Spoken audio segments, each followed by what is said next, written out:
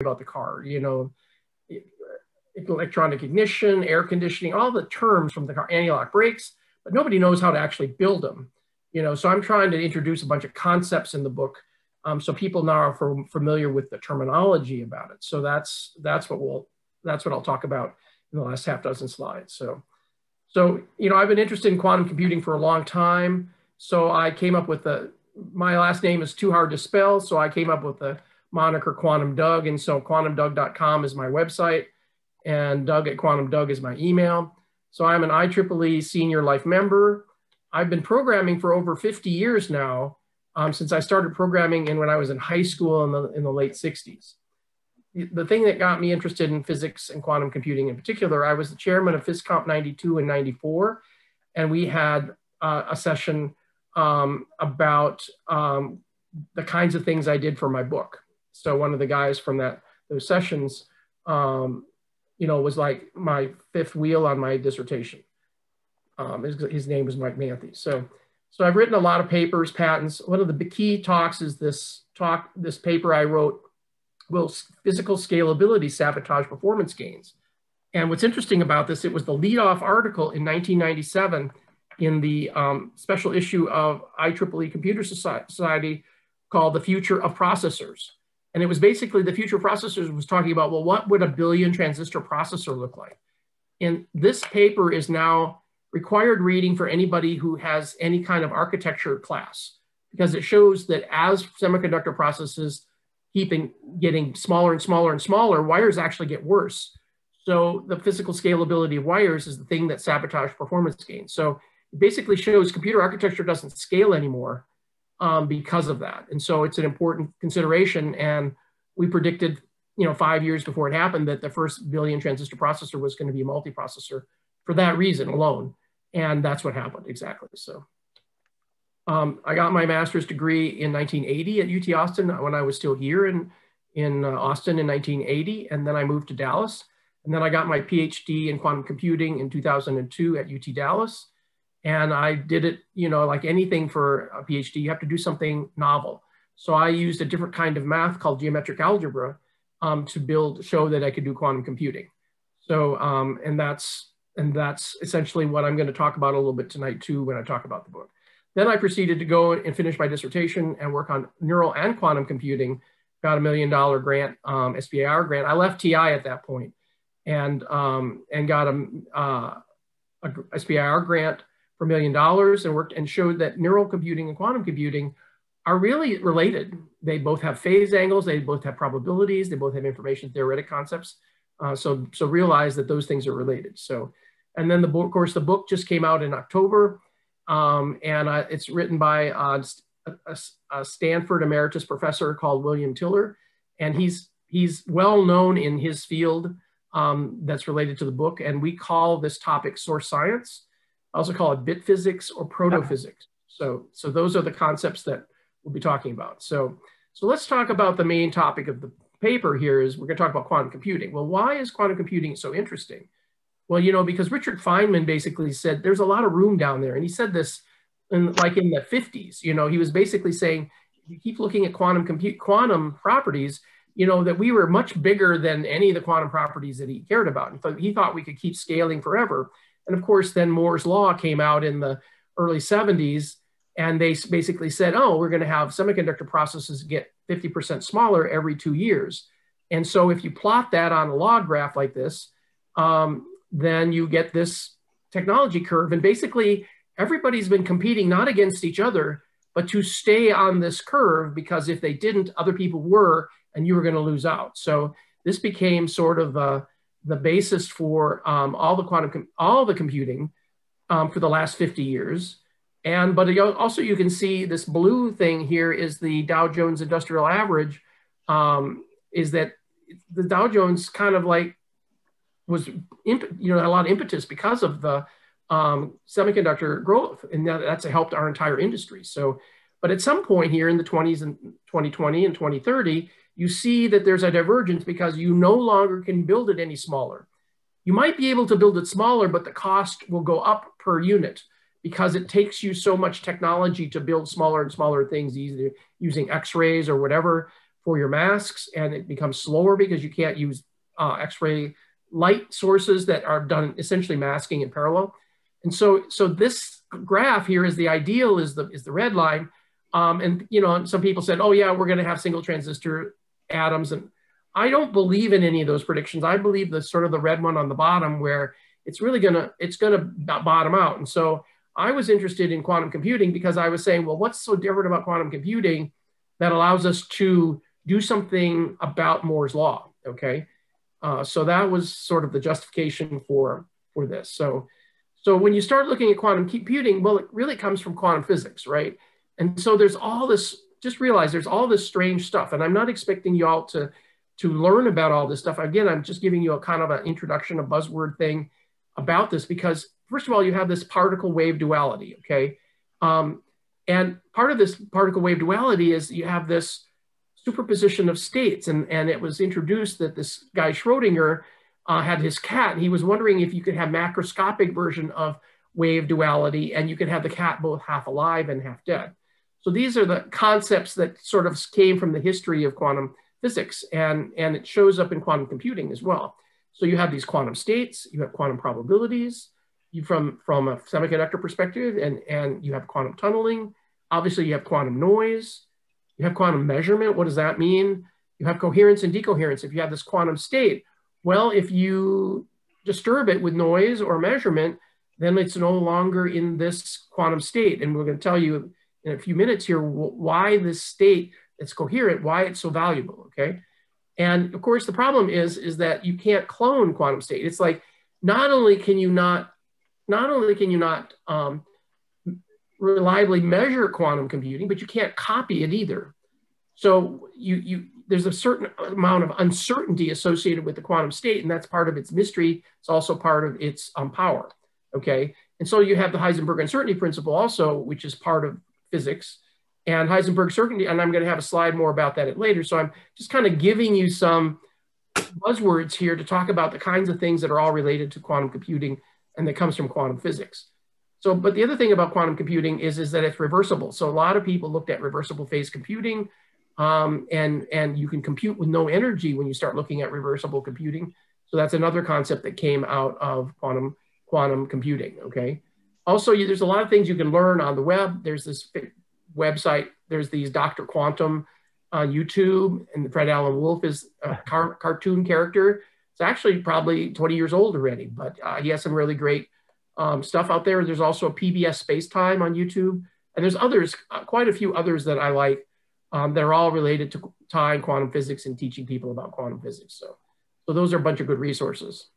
So the first thing I want to remind y'all is that, well, in 1992, I had Ralph Landauer from IBM as my keynote speaker for that PhysComp 92 conference. And he was a pioneer because in 1961, he said,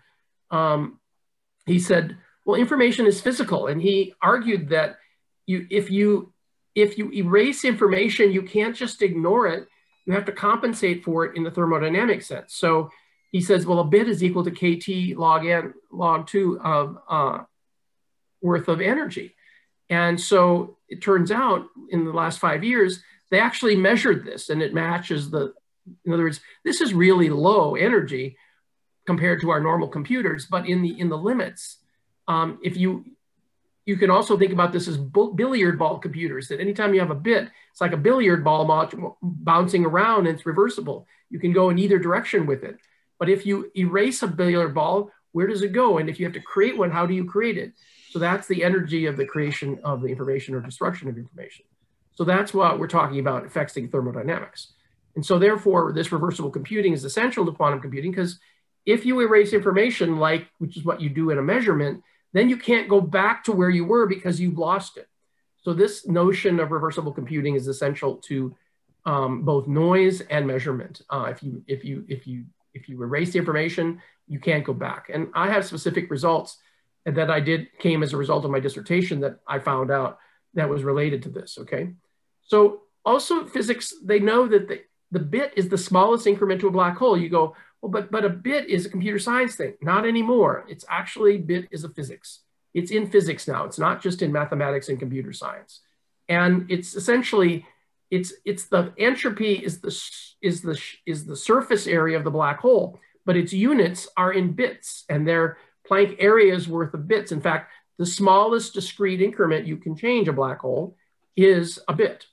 And in the limit, you can show that that's the case. And so John Wheeler, who was from the University of Texas here in back when he was alive, he used the term it from bit, and basically everything comes from bits. And so these are the concepts. If you go read about John Wheeler and it from bit, it shows this graphic down here.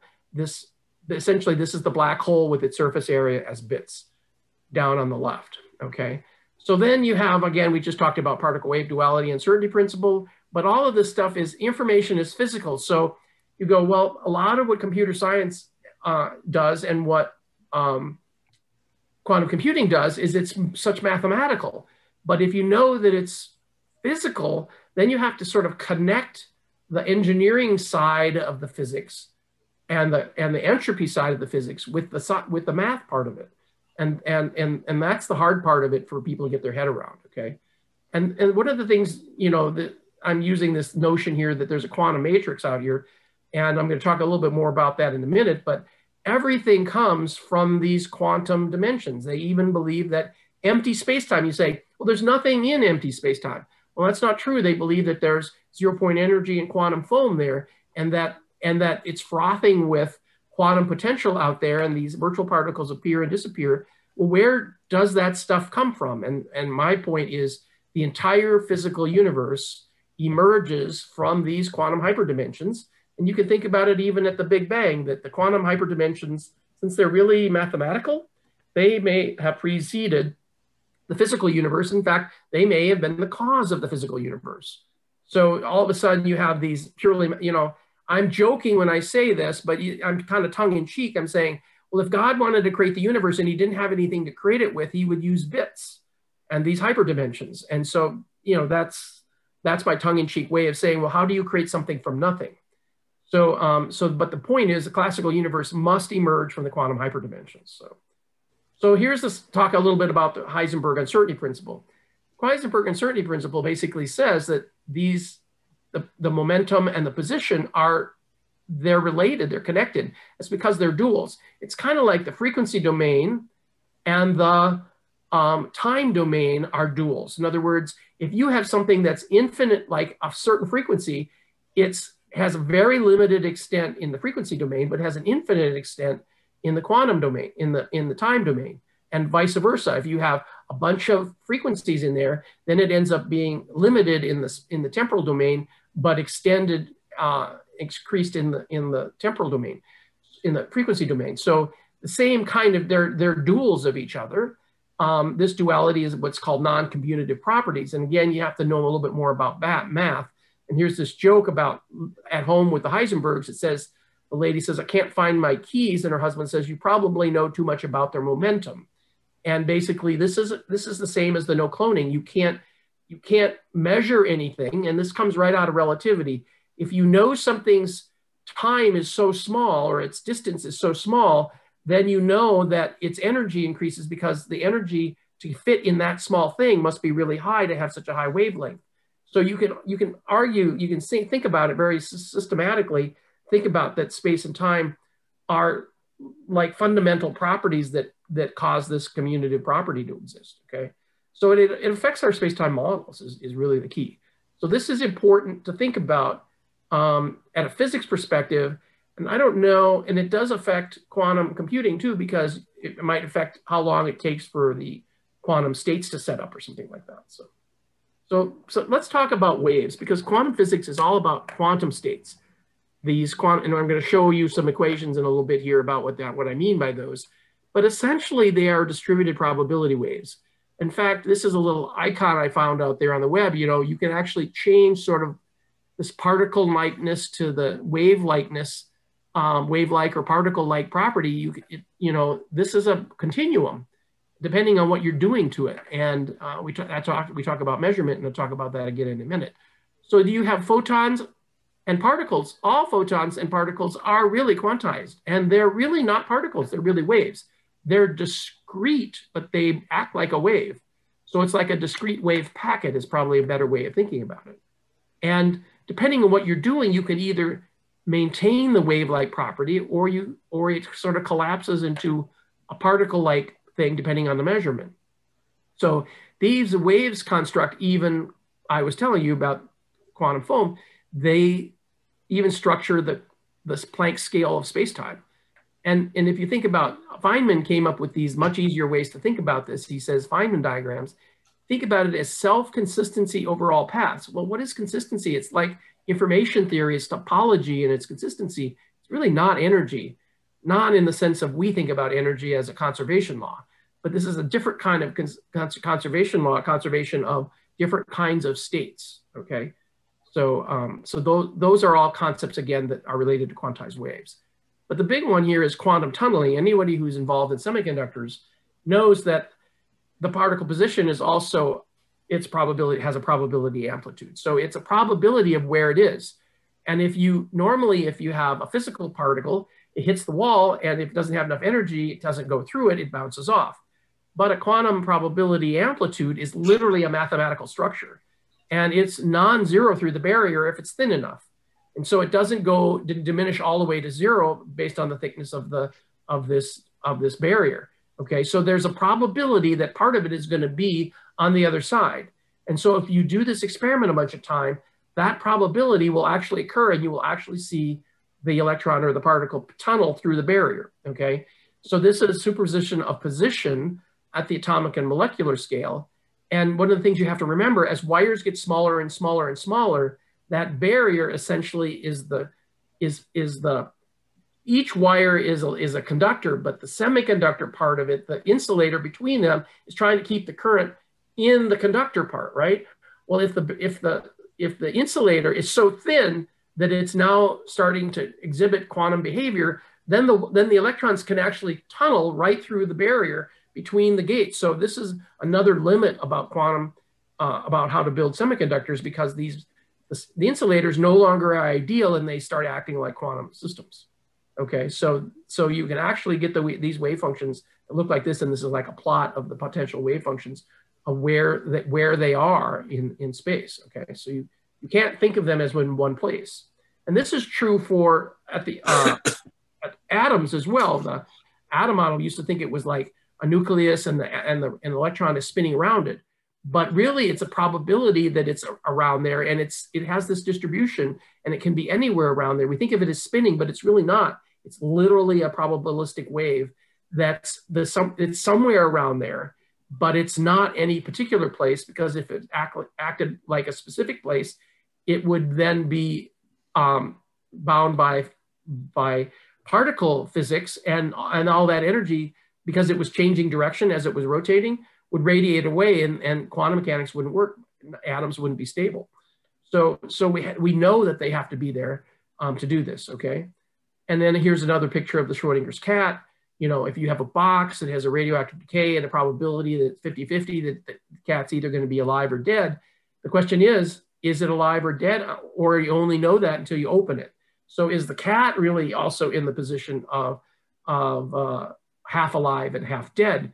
And from a perspective of observation, that's a deep topic that people really don't know. And it turns out that this probability about where its location is happens at the molecular level. They've done quantum interference with particles where the particles were as big as a buckyball. So it's not just electrons and photons, it's bigger things than that.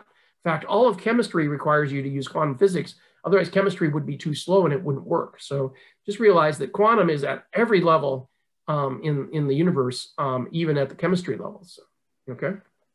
So now we're going to actually talk about the quantum computing primitives. What I was telling you, sort of like the background about the physics that goes into quantum computing. So now let's talk about quantum computing itself. Okay. So it turns out what I did for my dissertation, and this is totally compatible with what the normal view of quantum computing is. So I'm going to kind of use these little diagrams to show you what I'm talking about here. But essentially, normally on the left-hand side here is a classical bit, what we call state 1 and state 2, heads or tails, plus or minus. And generally, it's like a coin. You can think of it as coin, that the heads is a vector pointing from the heads side of the coin, and the tail vector is pointing at the tail side of the coin. And normally if you have a coin, they're mutually exclusive. Only one of those vectors can be up at the same time, right? And in fact, if you tried to have both vectors at the same time, they would cancel each other out, and the fact that they cancel each other, they sum to zero, means it can't occur. So that's one of the things that comes out of the mathematics I did for my dissertation, okay? So classical bits are like this. Well, what I did for my dissertation was showed that you can represent, using a thing called geometric algebra, bits exactly this way. And if you do that, you end up getting, instead of having two states where you have a heads and a tail like this are mutually exclusive, you have two states where you have state 0 and state 1, where the state 0 is its own bit and state 1 is its other own bit. And now they're orthogonal, they're 90 degrees, and therefore you can have a phase angle between them. They're not mutually exclusive. And so they call this spin 1/2. And you can think about this as phase computing, okay?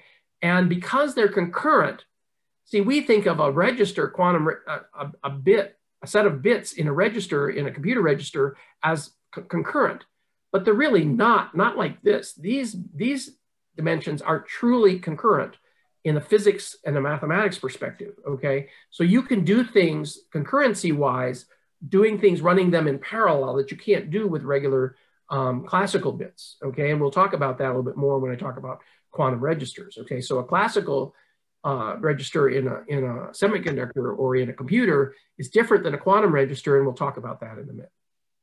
Okay, so this is simultaneity of states. Most people don't think about simultaneousness of states in a clear, founded manner, partly because we don't have the math and we don't have the insights coming from that, okay? So where are these probabilities come from? This is a more typical graph that they show for qubits, spin 1/2, but it looks exactly like the other one, where these two notations here, you can think of this as the heads and this is the tails, or vice versa. This is the 0 state. This is called bracket notation. And really nothing more than, this is just a column vector in Hilbert space mathematics, okay? And literally it's a column vector, that's it. And so when you have two things that are orthogonal, that's what this means. These are orthogonal to each other. They have a 90 degrees. Their inner product, you can find something if their inner product is 0, that means that they are orthogonal, okay? And so you can do the math on these and you can find that the only way that you can take two things that are orthogonal to each other is you can sum them. You can't do anything else with them because they're like apples and oranges. They're independent of each other. They're linearly independent. This is the basis of all quantum computing and also all of quantum physics, is this concurrency. So if you know anything about concurrency, this is the basics for everything that you want to do in quantum physics, also in quantum computing, okay? And so what you find is that there's this coefficient here, and these coefficients are complex numbers. So I'm not quite showing this whole graph here, that coming out of the plane here, the coefficient for each one of this axis and this axis is another plane, which is the complex number. So essentially there are 3 dimensions here, X and Y, and coming out of in and out of the page, and those are the complex numbers. And so, but you have this this property where the sum of the squares of the coefficients equals to 1. It's because they're a probability. They set sum to 1. But if you have 3 of these picked, the other 4th one is well known then. So it's really a 3-dimensional space represented as a complex, there's some wiggle room in this 4th dimension because you have 2 complex numbers. But it's really a 3-dimensional space, okay? And so because of this, now you can get phase angles out of here. So you can have arguments, you can have operators that shift the angle of this. Even though you don't know what it is, you can say, I don't know what you are, but I want to shift you by 45 degrees. And there are operators that do that, okay? You can either start at 0 and go to 45, or you can start at 45 and go to state 1. And so notice heads and tails here are not opposite of each other, like in the classical bit case. They are here in this particular case, they're 90 degrees. And that's the big difference about what a qubit is compared to a classical bit, okay? And notice that in my representation for my dissertation, these two things that are orthogonal are really their own bits. And I can argue that they really are bits as well. if you use the kind of math I did for my dissertation, okay? So once you have this notion that you have this state space like this with a phase angle, then you can have these gates. These are the operations that you can do on a qubit, okay? And I'm going to show you the mathematical operators here for it, but just realize that essentially there is some physics associated for how you implement this matrix operator for a qubit, okay? So here you have a quantum computer. It's a semiconductor-based quantum computer or some other kind of quantum computer. And there's some physics that allows you to build these gates so that you can change the phase angle by 45 degrees or change the phase angle by 30 degrees, okay? So these are all the things the kinds of things that you have is the basic computing is nothing more than changes in phase. One of the famous phase gates is called the Hadamard gate, and that's the one where you shift it by 45 degrees. So you go from 0 to the 45 degree, and that's the Hadamard gate. Now, if you take the Hadamard gate and apply it twice, you get essentially the knot. So you go from 0 to 1, so you're inverting the state from state 0 to state 1. And so if you apply it twice, that's why this is called, the Hadamard gate is called the square root of knot, because its square is knot if you apply it twice. So multiplication, you do operations in quantum computing by doing multiplication. So you start out with this ket notation, and you multiply times a matrix operator, which is this matrix, and then you get the new result, which is another concurrent column vector, okay? And so realize that Hilbert space math has two separate kind of representations, one for the state and one for the operator. But this operator blows up with the number, it's the square of the number of dimensions, right? If you have two qubits, two states in your qubit here, this is for a single qubit, two states, then you have 2 by 2 in your matrix operator. So as you can imagine, if you had a 100 qubit system, you would have a 100 by 100 matrix. You'd have a 200 by 200 matrix, and it would blow up extremely fast to have these matrix operators. So we're going to talk about that a little bit more when we talk about why quantum computing doesn't scale if you're simulating it, okay? But here are the Pauli noise gates. This is essentially all noise is a form of one of these, okay? And again, this has complex numbers, which is why it's so hard to understand all this stuff, because it has complex numbers in here, okay? So what I did for my dissertation was I took all of this and turned it into geometric algebra instead and showed geometric algebra is more like what an engineer would like to see rather than all this funny math that a physicist like to see, okay? But it's still the same thing. So that's what I showed during my dissertation, okay?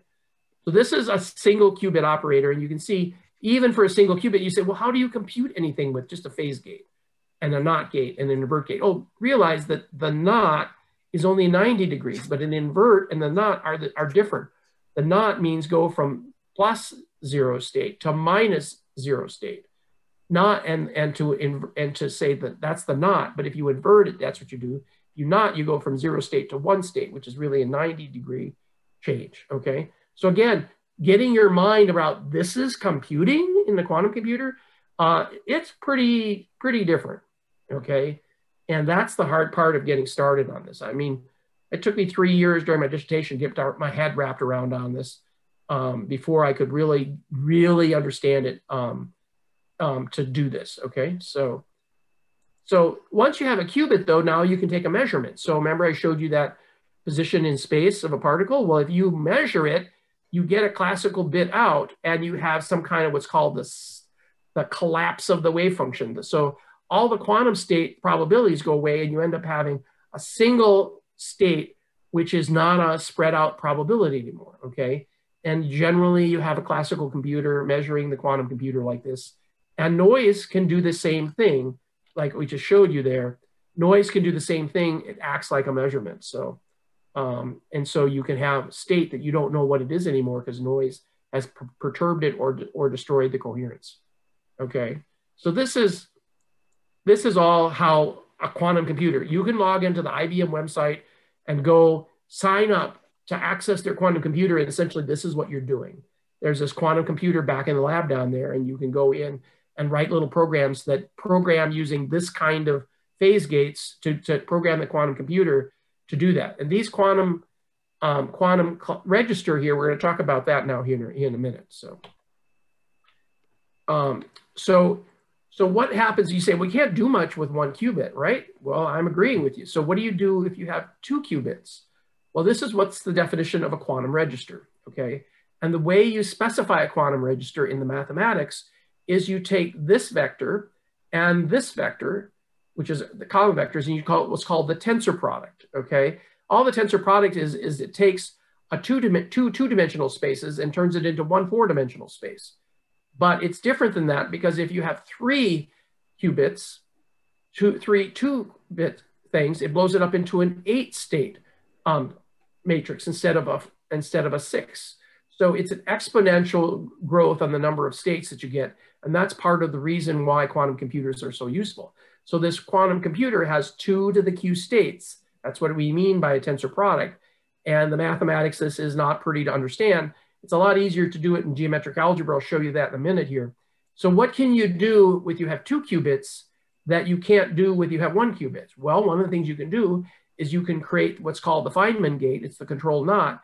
Essentially what you're doing is you have a control bit, a qubit state, and somehow this qubit state can control the flipping of this other qubit state. And this is the matrix operator for that, where it's saying that if it comes in on this state, it goes out on this other state. So it comes in on 3, but it goes out on 4.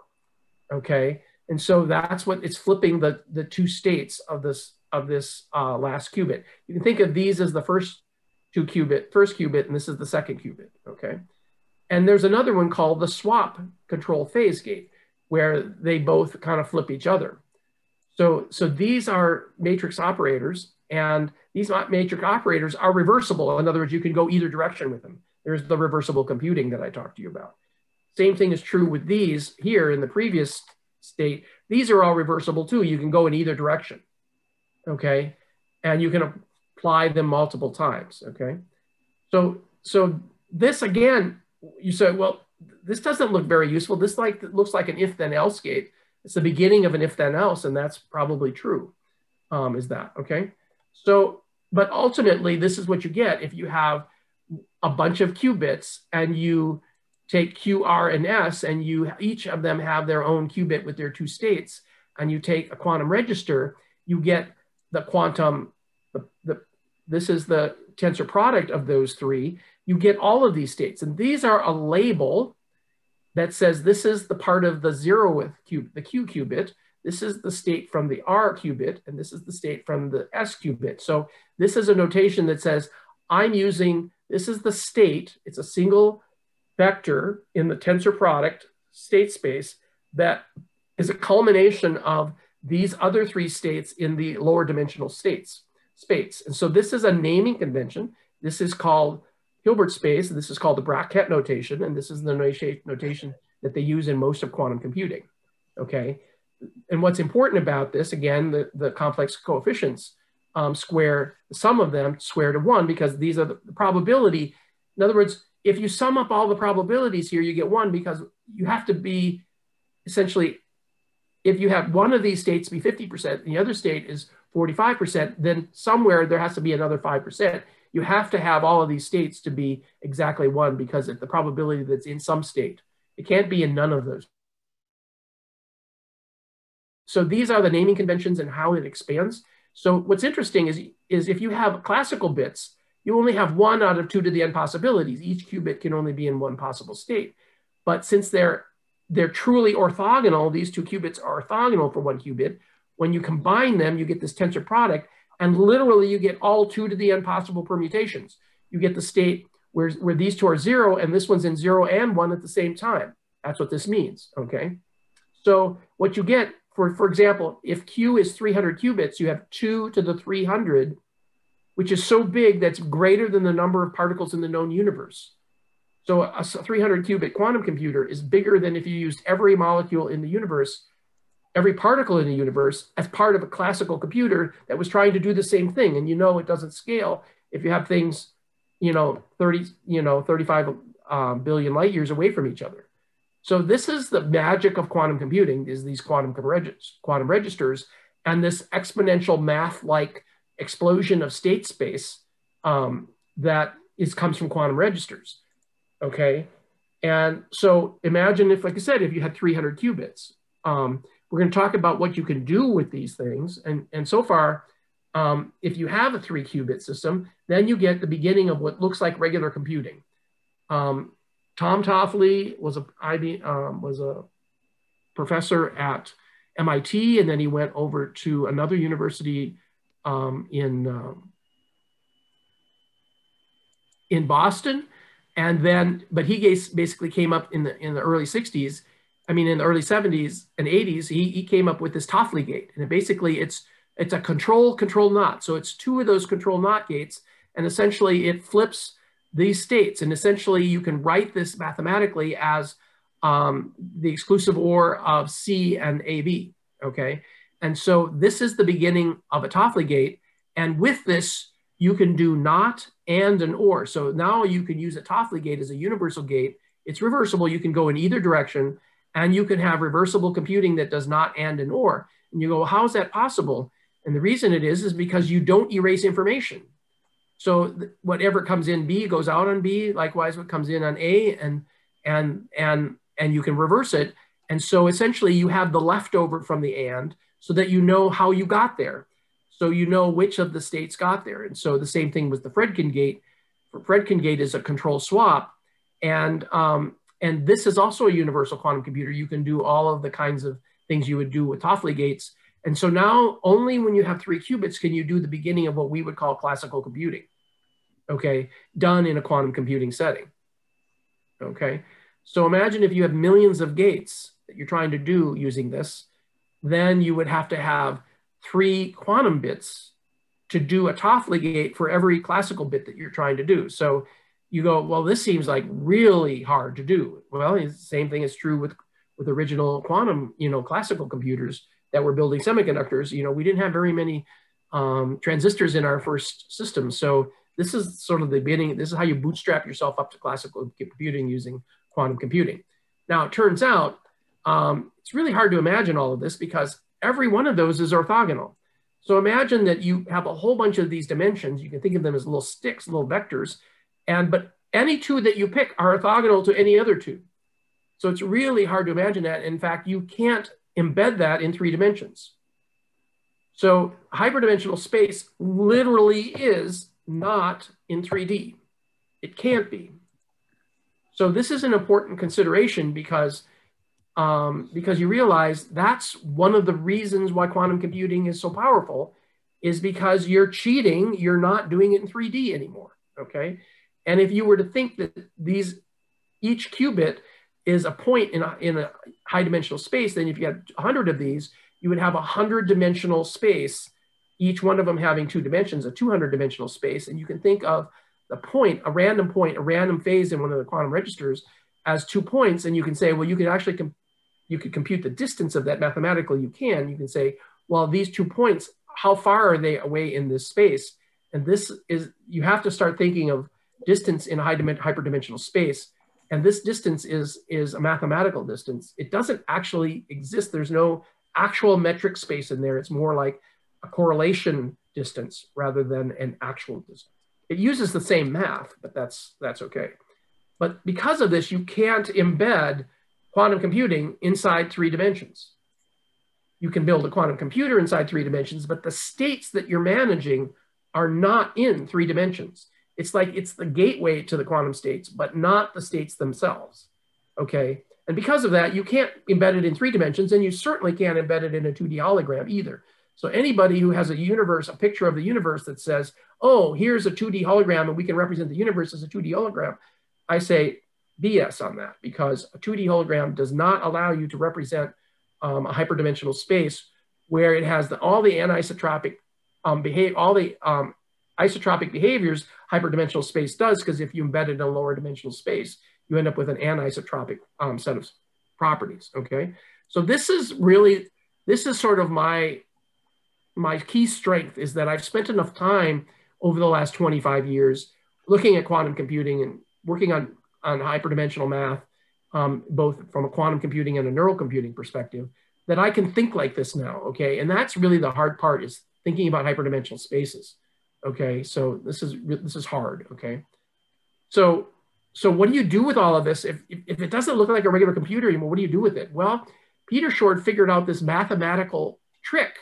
He found out that there is some math associated with it. He says, if you use a quantum Fourier transform in building it in a quantum computer, that you can use these 2 to the q simultaneous states to solve a problem that no classical computer can solve. And so he became famous for this in 1994. In fact, he was at my second conference. He was talking about this. And there's a really good video out there that sort of tells you the math about why it works. Essentially, turns out if you're factoring primes, numbers, which is the basis of Shor's algorithm using quantum Fourier transform, essentially use quantum Fourier transform to get a better guess. And because of how quantum Fourier transform is discrete, and it finds something that's better than the other one, then it quickly goes to the best answer, and you can do this in quantum polynomial time. So not only he figured out that there was a class of killer apps for quantum computers, but a new complexity class too, quantum polynomial time. So this really spurred the beginning that quantum computing was fundamentally different than any other kind of computing because of Shor's algorithm. And that happened already over 25 years ago, okay? And I've been thinking about this stuff this long, so you realize this is really hard to get your head around. And people like, really smart people like Peter Shor, and other people too. There's another one that's used for sorting. You can do search faster than you can do with any classical computing, because you can do it in the square root of n instead of n for search. And so there's all these algorithms now, quantum algorithms, that have speed up faster than the best classical algorithms, okay? And this is an example for it. In fact, everybody's trying to build classical quantum computers now so they can run Shor's algorithm to break the encryption codes on all of the internet. That this algorithm would allow you to break all the encryption codes on the internet that we use for secure communications, because this factors prime two prime numbers that are multiplied together, and you can create this something that looks like a prime number, and that is essentially the basis for Shor's algorithm. Okay, so there's a movie out there called N equals NP or something like that, and it shows you if you could do that, what that would do. You know, it's a Netflix movie, I think, out there. So if you're interested in that kind of concepts, then you can go look at that. So the other thing that quantum computing does, besides this qubit and quantum registers, is it has this property called entanglement. Okay, so this is the two things: superposition and entanglement. And they each have their own name. You can have a single element that's an entangled qubit. So you call it. It has its own name now. It's an EBIT. It's a discrete thing, and you can have one entangled EBIT. And the way it is you take two qubits and you combine them in a special way, so they are two qubits acting as one. Okay, this contains, in a mathematical sense, it's called inseparable quantum states. The math looks like this. Remember, before I was showing you a quantum register that had 4 of these. It had 0, 0, 0, 1, 1, 0, and 1, 1, right? Well, this is the Bell state, and this is the magic state. These states, it's like, think of this as a factoring. You can't pull a 0 out of both sides, so you can't factor it. It's called inseparable.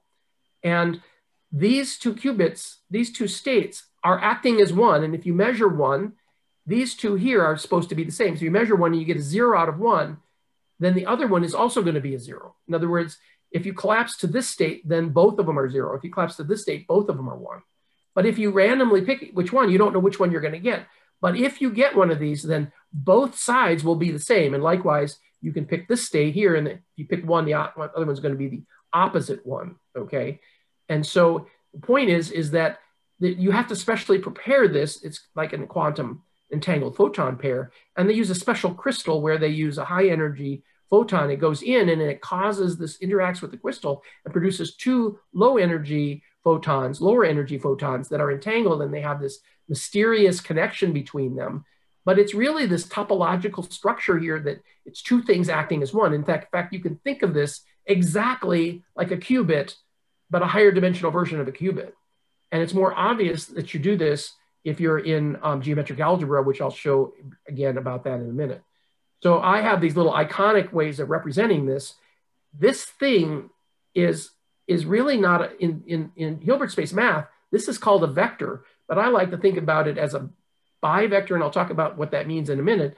But they're orthogonal just like the vector is, okay? And so you end up having these two qubits that are still connected, and you can have these far apart, and even if you have them far apart, like a light year away, they still interact instantaneously, okay?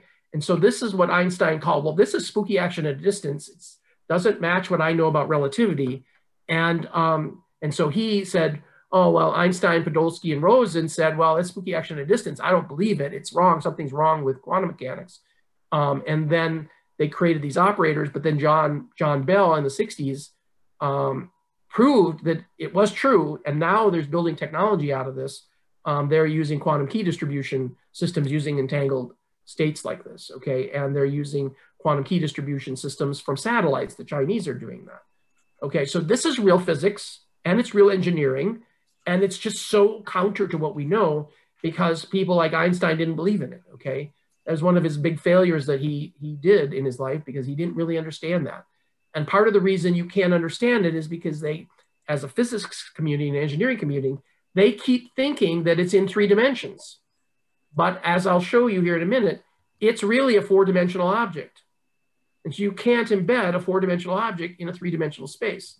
So that's where the problem comes in. And that's part of the story of my book too, is talking about, well, what does it really mean to have a hyperdimensional space? Okay, and that's one of the consequences of it is this entangled state, okay? So entanglement is what we would call space-like, because the non-locality connection is due to there being, it's a 4-dimensional state. So every B bit contains 4 private dimensions. This isn't normal full-fledged dimensions like we think X, Y, and Z are, or even T is in our relativistic space-time. This is 5 private dimensions at the proto-dimensional level. Each qubit has its own private dimensions. And if it wasn't the case, they would interact. So you wouldn't be able to have separate E bits with their own private state. So this has to be, it's not just mathematical. These dimensions mean something, okay? And it's self-consistent through these space-like states. So when I say, so this is a 4-dimensional cube being rotated. And so it looks like a projection of itself. This is the 4-dimensional cube, but the best you can do in 3 dimensions is to show it as though it's a shadow of itself in 3 dimensions. And so we're trying to represent rotating that in 4 dimensions. And this is what it looks like, okay? But realize that these 2 ends of the qubit, of the E bit, are far apart from each other. And so since they're far apart from each other, they interact in a way that's not inside the light cone. So this is right from physics. This is light-like as anything that, this is scaled so that light looks like a 45-degree angle in this space. And anything that's on light, traveling at the speed of light in empty space, falls on the light cone like this. And anything that's classical or slower than the speed of light, like particles, they are what's called time-like. They're within the light cone. So anything inside this light cone can go through the now and end up in the other side of the light cone. But anything that's outside of this means that they are things that cannot interact with something else because they're too far apart in time or distance or too far apart in time to interact using light. And so physics has a name for that. It's called space-like. And these are 2 examples of space-like things. You can have things that are too far apart, or they're too far apart and they're in the future and you can't reach them either with light. Okay, well, my research, and this is the understanding of the mathematics, is E bits are space-like. Okay, and once you understand that, you go, well, that's why they're so weird. Okay, and one of the things my research showed is that these E bits are actually entangled. And I'll talk about that in a slide in a little bit at the end. And I believe that dark matter and dark energy are also 4-dimensional, and they are also entangled. And that comes right out of the math that I did about 10 years ago with Mike Manthey. And it comes right out of the topology of the math that I'm doing with geometric algebra. And by the way, I have a whole talk that I did a couple months ago where I have a tool written in Python that allows you to, it's a symbolic math package in geometric algebra, and it's integrated in with the Python read, eval, print loop. So you can actually go in and create these states and interact with them like you would on Mathematica. So if anybody wants that, there's that talk out there that I did a couple months ago on my website about the geometric algebra tool. So you could go download it and start playing with it. And you're welcome to do that. So it's not on, you'd have to get the link from me, but it's in the link is actually probably in that video. So what does all of this mean? Well, first of all, anybody who's paying attention, like IBM, Google, and Microsoft, are all saying, well, we want this quantum computer stuff, okay? Because we don't know what it's good for, but it's cool. And so everybody's investing billions of dollars worldwide on quantum computers. If you don't know about it, it's just this giant investment. And it's been going on ever for the last 15, 20 years now. And they're finally to the point where they have enough science and physics and technology that they can build greater than 50 qubits, okay? And we'll talk about why 50 qubits is important, okay? But everybody who's working on this quantum computing race, they're all using different technologies. You know, D-Wave was one of the first ones, and they're not doing a general purpose quantum computing. They're called a simulated annealing quantum computer. And so they do simulated annealing style quantum computing, but they have 1,000, 2,000, 4,000 qubit a bit quantum computer, but it can't run Shor's algorithm, okay? So D-Wave is a special case, but IBM, Google, Microsoft, Intel, all of these have 35 to 75 qubits already, and they all look like this, where they drop this into a vat of liquid hydrogen, and they produce a quantum computer that's very, very cold, and it keeps all the noise out, okay? And the killer app, again, is Shor's algorithm. We would love to be able to run Shor's algorithm on one of these computers, okay? And so you could show that you can do that. So what does this all mean? Well, everybody's working on it. IBM has 50 qubits, Google has 72 qubits, Intel has 49 qubits. I don't know how many qubits are in Microsoft when I wrote this slide. D-Wave, again, has thousands of qubits. They call it adiabatic computing. But everybody's working on this, but they're also all working on AI. In fact, Google has not only bought a D-Wave computer, but it's also building its own quantum computer. So they're going whatever they can. Plus, they're working on all the AI stuff, and the AI stuff includes their TensorFlow and AlphaGo chip stuff. Plus, they're working on high performance computing. I mean, so you can think of, everybody wants the biggest muscle they can in the computing domain, and the way you do that is with quantum computing, high performance computing like FPGA computing. That's what Microsoft is doing with Azure. Their system is they have FPGA computing integrated in with their with their computers on their network.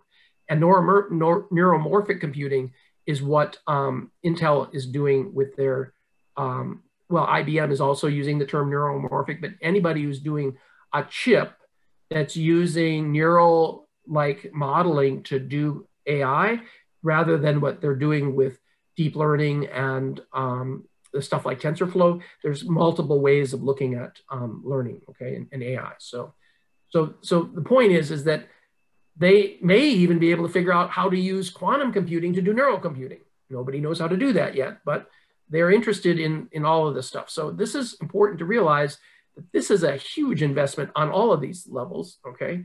And the only other thing that's probably as big as this is space, you know, there's billions of dollars being put in space right now to go to space. So there's billions of dollars being put on these topics in the industry right now. And it's all over the world. It's not just in the US. Well, what does all of these quantum states mean? And I've tried to summarize this by saying, well, quantum states essentially are more primitive than the classical universe. So these quantum states really probably the basis for the simulator for the universe. So the classical world must emerge from the quantum states, because you can't do it the other way around. You can't simulate entanglement in a classical world because this non-locality doesn't exist at the physical level in the classical world. But anytime you have a simulator, the simulation is separate from the simulator. In other words, the thing, if you're flying an airline, if you're flying an airplane simulator, you don't actually, you see the airplane simulation, but you don't see the computer underneath it. You know, you don't have that ability. But this cartoon here by Dilbert made me laugh because it's kind of making fun of that whole idea. Dilbert says, I created a simulated world and made entirely of software. I programmed all the people in the simulator to think they are real people with free will. And the dog says, are they sentient beings? Well, they think they are, says Dilbert. What if they discover their true nature, says Dilbert, the Dogbert. He says, I programmed limits into their physics so they can never observe the walls of their reality. For example, they can't go to the edge of the universe because they can't exceed the speed of light. And they cannot find out what they are because they're made of, because to them, it looks like probability at the quantum level. And then Dogbert says, well, wouldn't those limits tip off the smart ones? And Dilbert says, I coded them to not trust smart people. This is funny at so many different levels because, first of all, you can't do it with software. As you know, any kind of software runs on some kind of computational engine. And that computational engine, it turns out, is a quantum computer. So in the physical universe. And so if you have the physical universe is the resource for all the physical quantum computing. So the quantum infrastructure is required to efficiently simulate a quantum system. You can't do it any other way. And Feynman is well known for saying that the fastest way to compute a quantum system is to use a quantum system to do it. That's why people are interested in quantum computers, because they are trying to use quantum systems to do quantum things, because you can't simulate it. So I'm going to give you an example of this, what I call this notion of concurrency and space and time and how they're related to an information, okay? So here's what we call the coin demo, okay? Act 1. A person stands with both hands behind his back, okay? His or her back. The person now shows a hand containing a coin and then hides it again. The person again shows a coin, indistinguishable from the first, could be the same or not, we don't know. And then they ask, how many coins do I have? Well, the answer is this represents one bit. It either has one coin or greater than one coin. But so the question will be answered with one bit if you find the answer to that, okay? So the question then is now the person holds out a hand showing two identical coins. So here it says, we just received one bit because we now know there was greater than one coin. So here's the big question this is called a co-occurrence. It's the same kind of a co-occurrence that happens in the bits and qubits. This is a qubit, essentially. So where did that bit of information come from, as it turns out? And the answer is from the simultaneous presence of the two coins, okay?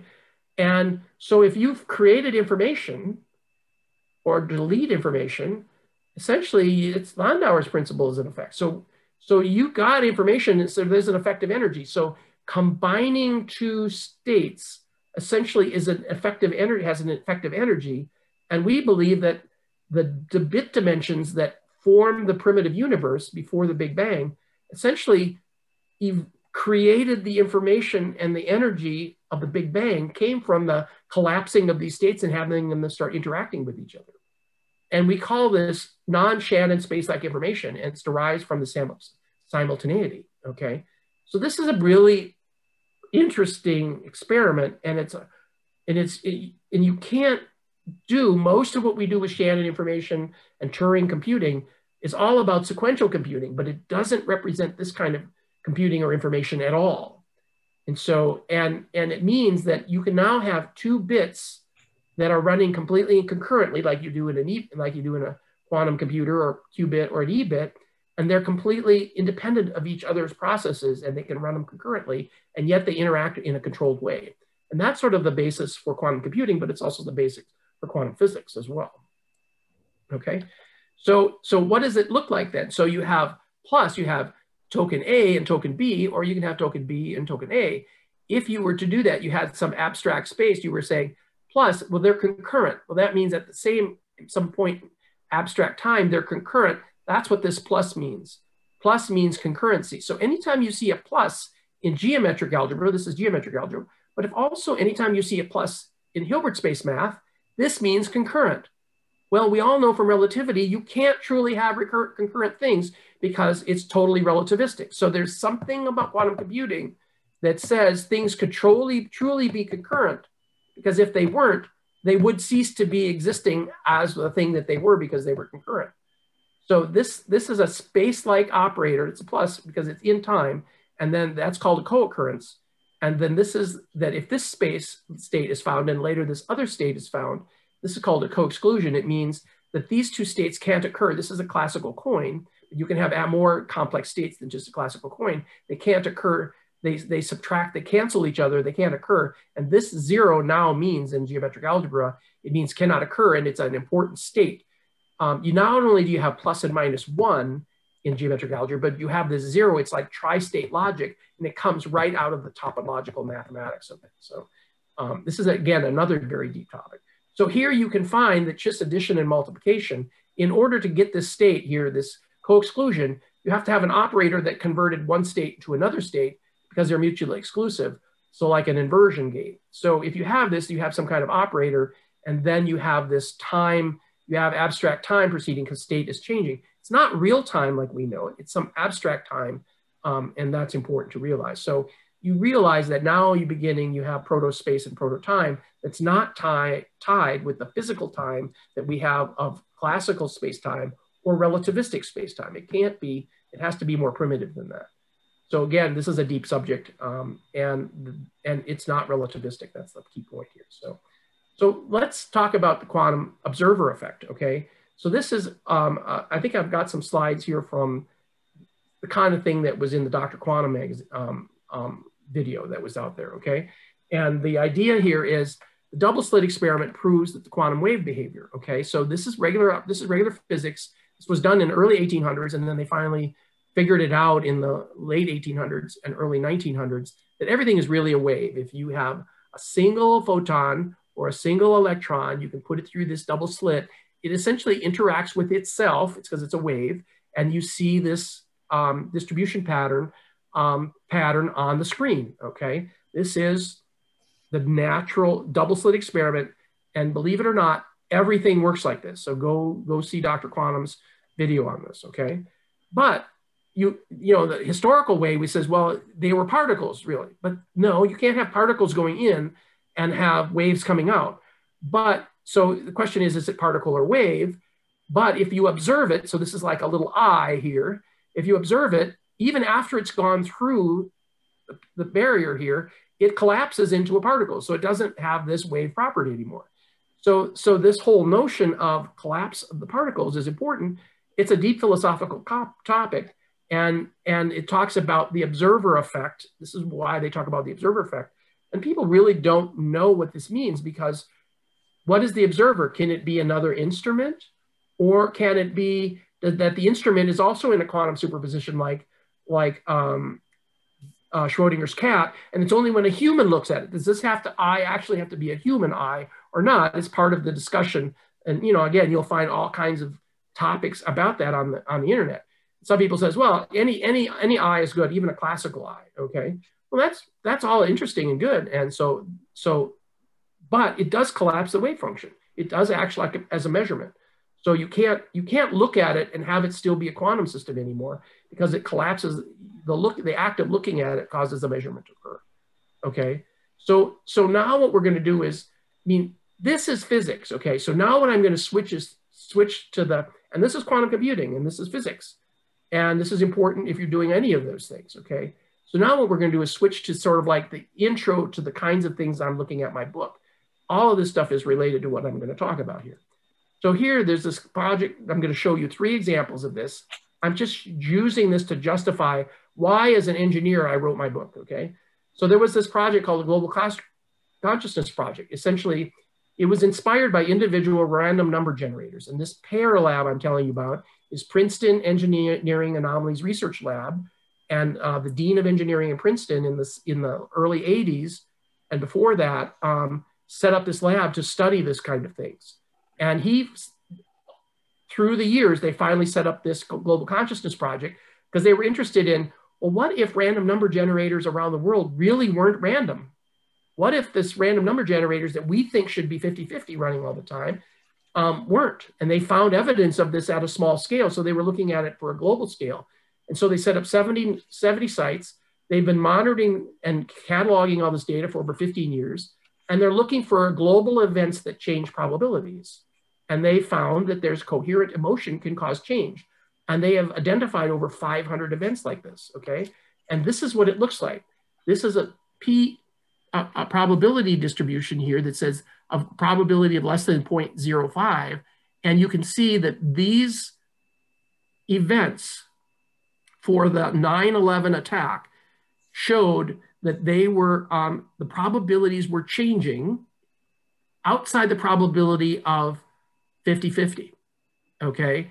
And you look at it from a perspective of information theory, you end up that you can say, well, what's the odds of this data that's being correlated with this terrorist attack to be information? And it shows up as an information signal. It says somehow this distribution shifting looks weird from an information perspective. And remember, you said if you're creating information, essentially you're changing the entropy of something in a way, and it shows up in the randomness of this. And you go, how is that possible? And then you look at this, and this is take all those 500 events and you normalize, you include them all in this, and you find that the probabilities are ones in billions. Here's the p-scores and this, and you go, how is it even possible that something that's purely random could not be random anymore? Okay, this was what the engineering group at Princeton was looking at over the last 30, 40 years, okay? And this is one of their outcomes, okay? So this one particularly got my attention. This is a big one. And, Dean Ray, when Roger Nelson was doing this, but he was working with a dean of engineering at Princeton, which was called Robert John, is his name, Jahn. And when they finally shut the lab down at Princeton after 40 years, he says, well, we've got so much evidence that this stuff exists, but nobody believes us yet. So, it's like, and Robert John, he wrote an article for IEEE magazine in 1981 and 82. I think it was 82. And so you can go find that out there. And he says, engineers should be interested in this. And I took that to heart because I'm interested in why is it possible that we don't have a good model for computing or information theory to account for this kind of stuff, okay? So the significance is that these unusual statistics usually are due to deeper physics foundation. This is the same thing that's true with Bell states and entanglement states. Entanglement allows you to have statistics that are not possible with classical physics. That's what the Bell's theorem is all about, okay? You get correlations that shouldn't be there. This is that kind of probability. So if you have unusual statistics, most likely you have unusual physics as the foundation for that. It's also the basis for Bose-Einstein condensate and stuff like that. They had to change the way of looking at probabilities so that the probabilities were computed differently in order to understand bosons and things like that. Okay? So here's another one, number 2. The mind observes quantum states. So here's a double slit experiment done by Dean Radin. He's in California. He uses a closed and shielded double slit with photodetector. So it's a completely automated system, and it has a photodetector in the back, and he has an entangled photon that's a single atomic photon going through both slits, and he's measuring that wave distribution like that. So what he does is he has people on the net sign up to influence this device. So you can think of this as this mental eye here for concentrating, and they change the probability. They actually can measure this, okay? And you go, and it worked remotely on online volunteers. So the significance is, first of all, this is the observer effect with nothing looking at it except pure consciousness. And this brings out the whole notion. What kind of observer do we need to change quantum states? To me, this is fundamentally different because it says something about quantum states and intention are related to quantum states that can interact. Remember, this isn't electromagnetic at all. It's remote, and it's got Faraday cage shielding. So this is a fundamental research. Some people have said that Dean Radin's research should get a Nobel Prize for this because it's like so fundamental. Put it this way, there are people who've got Nobel Prize for a lot less, okay? So this is a great experiment. He's done it. The other one is my co-author, Dean William Tiller. He and his team figured out how to build this intention host device. It looks simple. It looks like a garage door opener. And it basically is a resonant device. And you can program it using meditation, which he is a 50-year meditator. And you can program the meditation for different effects. You can say, I want the pH of water to go up or down. And then you can put it in the lab in a closed system, and the pH of water actually goes up or down based on your intention. So this intention host device can directly affect laboratory experiments. In order for this to do this, the energy of this closed system looks like it changed due to intention. And this intention is not coming from a human, it's coming from an intention that's been encoded in this intention host device. Okay, so now you know why I wrote the book with William Tiller, because his research is fundamental. It's kind of like Dean Radin's and the consciousness experiment. So, and he did 4 kinds of lab effects, and I talk about this in the book. He did organic, inorganic, living, and non-living, okay? And so thoughts are not due to neural mechanisms. That's the big thing about this. And that's kind of the same thing as the previous one either, the last 2 as well, is like, how is it possible? We think we know what AI is, and we think we know that the AI thoughts come from the brain, and therefore we're building AI systems, and we think we have a handle on all that. And I say BS on that, because these experiments say we don't have a clue. Okay, so these are the justifications of why I wrote the book. And so here's the book. Hyperdimensional qubits are fundamental since they expose an infinite qubit reality that is the basis for what I would call real intelligence. In other words, these properties that humans can exhibit, that's real intelligence, not the artificial intelligence that they're doing in Google and places like that. And so this, as an engineer, I'm very interested in these things. This is the next generation for real intelligence. And I can argue, I would say that quantum computing and quantum physics is the gateway science to this kind of what I call source science, okay? And I even got Dean Radin to review my book, and he gave me, it's the top, you know, the endorsement of the book, and he wrote this about my book, and you know, he gets what I'm trying to say, and we call it source science. So quantum computing is the gateway to source science, essentially. If you're interested in quantum computing, then you should be interested in source science as well, because it's talking about the same kind of things at the next level. So, so here's the source science model. Information is physical. That's same thing as Ralph Landauer said. Universe is hyperdimensional. That's what we already showed that. And Richard Feynman says the nature isn't classical, damn it, it's quantum mechanical. So as soon as you start getting your head around it's quantum mechanical, then it's hyperdimensional. And then you have E-bits having their private dimensions and spooky action at a distance and all that. Then you realize the universe really is hyperdimensional. Get your head around it. Start figuring out what to do with it. And as an engineer, that's what I'm interested in doing it. And then ultimately, because of all of these non-local effects from the 3 I showed you, the mind is really probably separate from the brain. Tiller says the same thing. A lot of other people say that. And the mind is really outside space and time. And Tiller calls it a bio-body suit. The mind, the mental interacts with the bio-body suit. So the brain is more of an antenna than it is this, okay? And people like Robert Monroe, who's been a scientist, an engineer also, working on this stuff, consciousness-related subjects, he defined the term rotes, where are these little structures, topological structures that contain meaning. So quantum meaning structures. And so meaning is hyperdimensional and space-like as well. And that's part of this term correlations that came from the neural research that we did. As soon as you have a hyperdimensional space, you automatically have correlations. And this has this correlated space like that, okay? So we're getting to the end here. I'm going to go through these. This is the way I would write it in geometric algebra instead of the way I showed you before. And there's a couple of videos out there already about this and more, but you can take a single qubit. This, I showed you that. You can take 2 qubits. This is a qubit. This is what it would look like in Hilbert space. This is what it looks like in geometric algebra. And you have this thing called a bivector here. And essentially, anytime you have 2 vectors, you also have their product, which this is a geometric product, then this looks like an outer product, and this becomes a grade up. This is a 1 grade up. So this thing here, which looks like 2 bits, is really a bivector now, and that's the structure that's the beginning of the structure that doesn't show up in Hilbert space. Okay, this bistructure, this thing here is important because mathematically, this bivector squared is equal to -1 because it's anticommutative. So this is the basis for complex numbers, but using a geometric algebra. So you don't need complex numbers. You can just use bivectors and it's much simpler, okay? And you can get qubits and neutrinos and bosons out of this, and I'll show you what that means, looks like in a minute. But you can also get Q-trits, 3-dimensional version, trivectors, and you can get a 3-dimensional object, a volume object. And it turns out when you do that, you end up with quaternions, which is basis for math and physics. And you can also, from that, you could get quarks, photons, gluons, mesons, electrons, and neutrinos.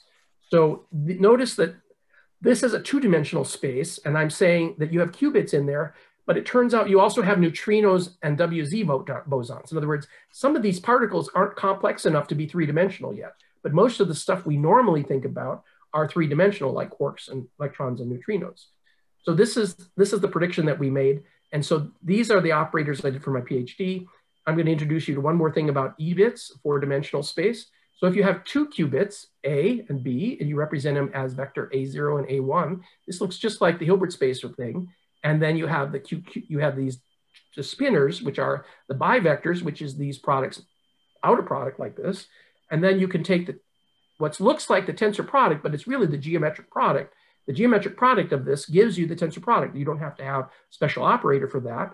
And so you end up with this is what the quantum register looks like in Hilbert space, and the same, it looks almost as identical in geometric algebra, except that these are vectors in Hilbert space, and these are bivectors in my geometric algebra. Okay, so that's the difference.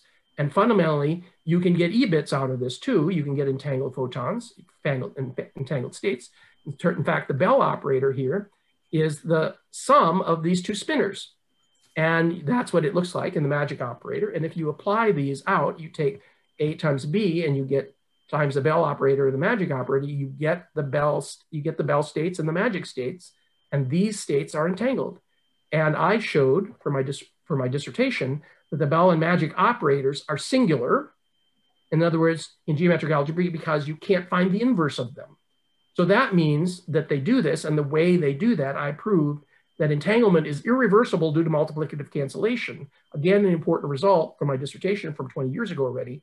And it's because of information erasure in geometric algebra. So everything I've been talking about comes to a head right here on this slide, where entanglement now is really special in geometric algebra because it's irreversible. It's entangled.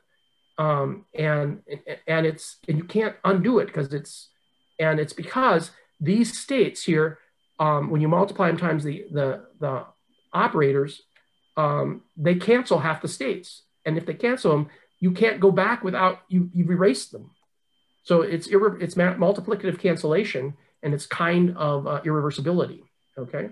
So this is very important work. I'm trying to get this word out that this is a fundamental way of looking at it. Just because we use a different math, it has a slightly different structure than Hilbert space does, but it does all the same things, except you interpret it differently. So, okay. So once you have these, remember I talked about quaternions, our three-dimensional version? Well, it turns out there's a higher dimensional version of quaternions we call them tau quaternions. And essentially they're the sum of these quaternions, but you're in a three-dimensional space, so you have up to 6 of these. And so these are what the quaternions look like, and you have the Bell and magic states are literally nothing more than the Bell state is this, the magic state is this, and these states here are the Bell and magic states, okay? And we call them tauquarnian states. And what you can find is that they have exactly the same properties as the quaternions, including that their square is equal to 1. Their cube, that you can square them and they get to -1. But this -1 is a sparse version of -1. It's a higher dimensional version of -1 because half the states are 0 and the other half are 1, either -1 or +1. So you end up with these properties that look like this, even though you have a sparse version of the matrix, okay? And this is all because it comes right out of the topology of geometric algebra and the anti-commutative properties, okay? So as you can see, I geek out on this stuff. And here's the charts that show that it's exactly like quaternions, and we call them tauquarnians because they're 4-dimensional versions of that. So what you can do with it, this is just a couple more slides now and I'll be done. So if you have a single bit, it just looks like this. So I'm trying to do the standard model now in geometric algebra. And if you go to a qubit, you notice that there's room in this structure for another neutrino. And we found that there's actually another neutrino. There's not just 3, but there's 4 because of the topological constraints on this. And in G2, you have 2 things which are called bosons because you can look that their state of this is 0. Okay, bosons these are particles, their square is 1. and these R square is 0. So you can easily solve for these in geometric algebra using the tool that you can download for me if you want. Likewise, you can do protons and neutrons, photons, these other bosons, and you find that there's another boson in there that didn't show up yet. And this might be the famous X17 boson that they think it's a low energy photon. But you end up with electrons, and plus you end up with another whole set of electrons, which is the chirality version, the other chirality version of the electron. So you end up with twice as many electrons. And then we can show that the Higgs boson and the dark bosons and the dark energy dimensional. So this is a different way of looking at the standard model, knowing that it's using graded geometry instead of just high dimensional math, okay? And so we've showed we have the fourth neutrino, we have the additional boson, the Bell states are 4D, all the Bell states are 4D tau-quaternions, and the Bell operator is reversible. The Higgs boson is 4D and it's a boson, and the dark matter and dark energy are also 4D, which means everything that we find mysterious about physics is either 4-dimensional or 2-dimensional. Like neutrinos are really hard to measure. Well, if they're only 2-dimensional, that might make sense why that they are hard to measure, because they're only 2-dimensional instead of 3-dimensional. Okay, so I'm going to say this is why I think real intelligence is so much different than artificial intelligence, because humans represent real intelligence because they demonstrate generalized learning. So we have to look at AI again from this, manage meaning even before language. They're massively parallel, even though they have really slow neurons. So maybe they're tapping into the quantum-like speedups. And most likely our brain is an antenna, and that's not only my idea, it's other people's. So intention can directly affect quantum states. The double slit experiment, the intention host device, the global consciousness project. Humans exhibit non-local behaviors. You would call these, some people wouldn't even call this science, but remote viewers, I personally know remote viewers, I've done it myself. Space and time are properties that humans can seem to know information across space and across time. So how is that possible? Well, if you have a representation for thoughts that exists outside of space-time, then that might be the basis for it. So you have all these space-like and wave-like mental states. I call these source-like just as a general topic for it, but they're basically wave-like. Meaning is not the same as data. Knowing is not the same as a fact. Awareness is like everywhere and nowhere. Same thing with consciousness. There have been consciousness conferences for the last 25 years. Nobody knows what it is yet. And anything about like transcendent states, like if I'm a meditator or anything like that. What are those states? How do we even talk about that? So those are all things that are part of real intelligence. Humans do these things, but machines will never do this. We dream. So that's sort of like, so this is sort of the last slide now. This is quantum. Quantum is fundamental. Okay. So the following emerges from quantum information. You have all of these quantum properties. You have the strange physics properties. You have all the particles. You have the energy. All of this quantum stuff and computational stuff comes from bits, can come from bits, and these bits are really their own dimensions. You have an infinite dimensional quantum bit framework. I call them proto-dimensions. And I say quantum computing is fundamental since it exposes this infinite quantum bit reality of the entire universe, okay? And that's the end of the talk. And so hopefully you've been able to keep up with me because I've had a lot to say, but there's other videos out there that take what I just talk about and expand it into 3 one-hour talks instead of 1 one-hour talk. So hopefully I've enticed you to think about it the way I do it, and that you would be interested in going up and following up more about what I've said about my book. So that's what the book is about, is tying those things and going into the math in a way, hopefully that's accessible by people who are not mathematicians. So with that, I'm opening up for questions. I'm gonna stop sharing now. So, and we'll start asking questions. So, oops. Well, thank you, Doug. This is Luis. My video is turned off. Yeah. My hair and brain is smoking. Thanks. I think that's good. if I even get 25% of what you said, that would be wonderful. But I mean, some of the concepts are pretty classical, but there's a lot of the new stuff, of course, about quantum Q bits, E bits, and all that I'm not that familiar with. But right. Thank you very much for that information. And if I get a chance, I'll take a look at your book. If I can understand that first chapter, I think I'll be doing good. Thank you. Yeah. You have to realize that, maybe science, there are a lot of people who are controlling science are classical physics people. They're not even